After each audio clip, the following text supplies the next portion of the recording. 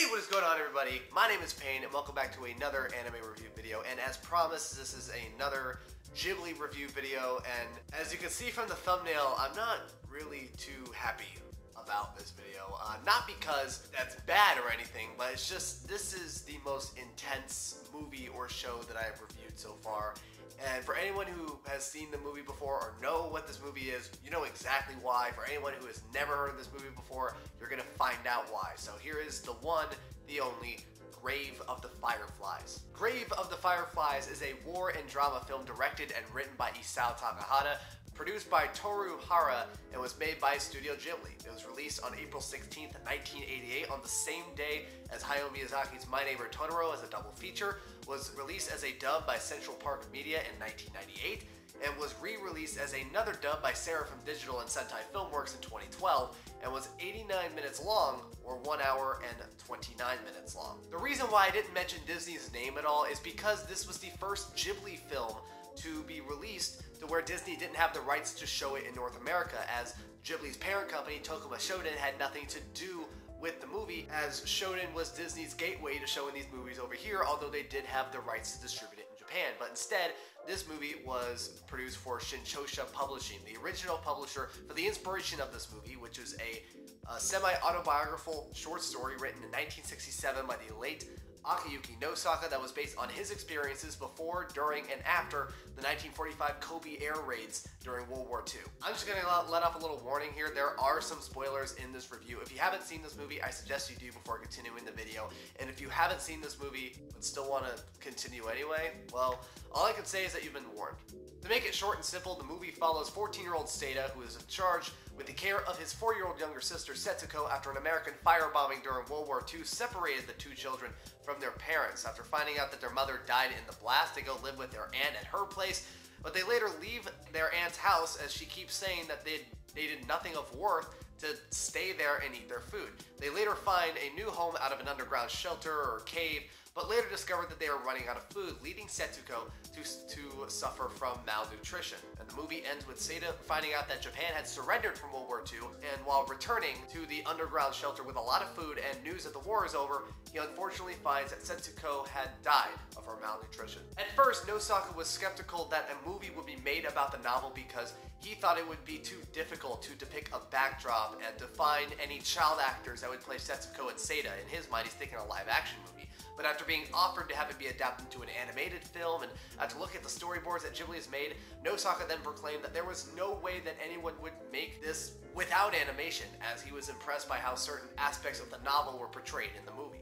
As for Takahata, he said that he was compelled to make Grave of the Fireflies because he wanted to get rid of the mindset that people had, that people during World War II were noble and were more able to do certain things that they actually are, making the audience develop an inferiority complex and not worry about the characters that much. But he changes that by showing how vulnerable Seda and Setsuko were at certain points in the film, in other words, most of the movie, making it almost impossible not to worry about them at some points. After the film was released, there was also a common belief from fans and critics that this was an anti-war film, to which Takahata repeatedly said that no, this is not an anti-war film, and this doesn't have an anti-war message, and what it has instead is that he was trying to convey an image of Seda and Setsuko living a failed life due to isolation from society, and tried to invoke sympathy, particularly in the younger demographic, late teens, early 20s, and he's right.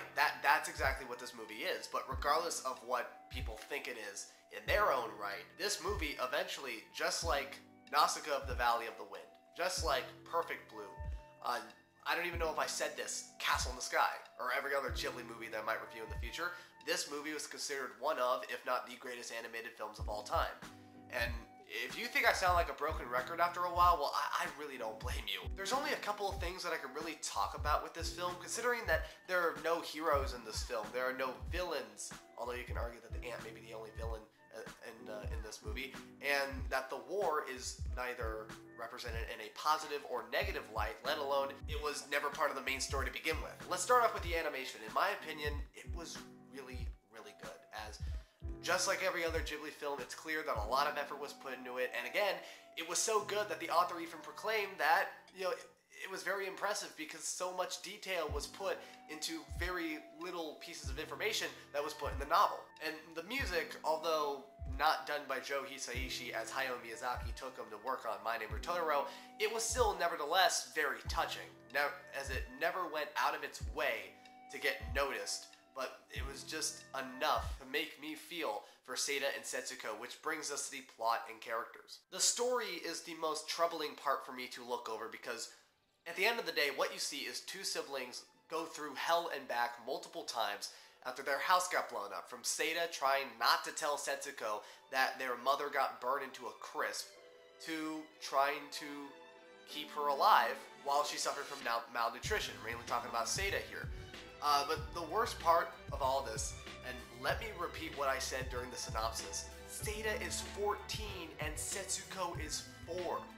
At the end of the day, if you have that in mind, I don't see a reason why you shouldn't think that this whole situation's messed up. And the thing is, during all of this, they're trying to act like normal kids and act like nothing is wrong, which leads me to the characters, primarily Setsuko and Seita, of course, and I'm gonna be honest here, I really don't want to criticize this movie in any form, even when it deserves it, but that's what a reviewer does. I mean, I decided to be a reviewer, might as well do it.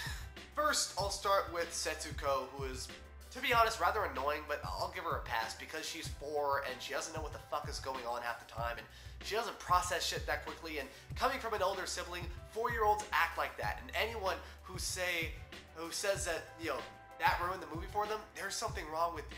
But as for Seita, he's not getting off that easy in my book, and here is why. And that is because, if you really think about it, yeah, he's caring for his little sister, trying to get food for her while they were in the shelter, but let's backtrack a little bit. Why is Seita and Setsuko living in an underground shelter? Because they left their aunt's house. Why did they leave their aunt's house? Because their aunt kept saying that both Seita and Setsuko, they don't really do anything at the house. And she's right. They don't do anything. Well, all they do is play with each other, but again, you can't really blame them for that. But if you really think about it logically, because that Seita had a pride hit, he left his aunt's house with Setsuko, where there was food and shelter, completely ignores a guy who is walking by them and who suggests that he should apologize to her and come back, and then they go to the shelter to where Setsuko eventually dies, and then 2 weeks after that, Seita dies. In other words, every sad and depressing thing that happens in the final half hour of this movie is all Seita's fault. That's fucked up. It's because his ego got hurt. It's because his pride got hurt. Overall, this movie turned out to be one of the most depressing things I've ever seen. And at the end of the day, it just filled me up with anger, frustration, sadness, basically any emotion that an 18-year-old shouldn't have. But at the same time, emotions aside, this movie is very well done production-wise, with the animation and music setting the scenes very well, and the voice actors were really good. The dub was really good. There was really nothing nothing that really stood out about that. But then I heard that in the sub, I watched the sub, they had a 5-year-old girl voice Setsuko, and even she was really good. I gotta give her props for that. I can't think of any other reason anyone would want to watch this movie other than just cry their eyes out. But in the end, regardless of what emotion it brings out of you, this is definitely one of the best Ghibli movies. In my opinion, this is the best non-Miyazaki Ghibli movie, and is definitely in the running for one of the best Ghibli movies of all time. But to me, it rubbed me the wrong way for all the wrong reasons. For that, I'm gonna give Grave of the Fireflies an 8 out of 10. Thank you guys for watching my Grave of the Fireflies review video. If you like this video, if you want to see more Ghibli review videos, hit the like button down below. If you want to see more review videos in the near future, you can hit the subscribe button on the screen or down below. If you want to see more videos that I've made in the past, you can. There's going to be some on the screen, down in the channel, and down in the description below. And with that, my name is Payne, with a definite promise that I'll be way more excited and way more hyped in the next video. See you in the next video then.